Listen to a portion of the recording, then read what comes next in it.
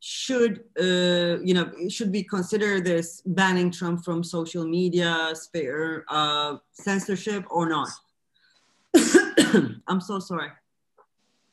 Let's get realistic. In today's the current state of the world politics, we don't have that luxury.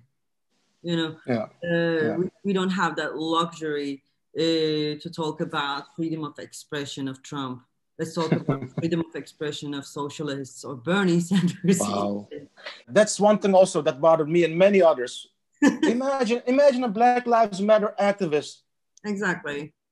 Ransacking the Capitol. They would be shot dead, right? Cold-blooded. The hypocrisy is also astonishing, like you just greatly expressed. It's in front of us, and still a lot of people on the right don't want to see it. Okay, I talked about this in How to Lose a Country. There's this big mistake since 1980s, especially in media, and now it's spreading in social media and to the discussions about social media. People mix two things, objectivity and neutrality.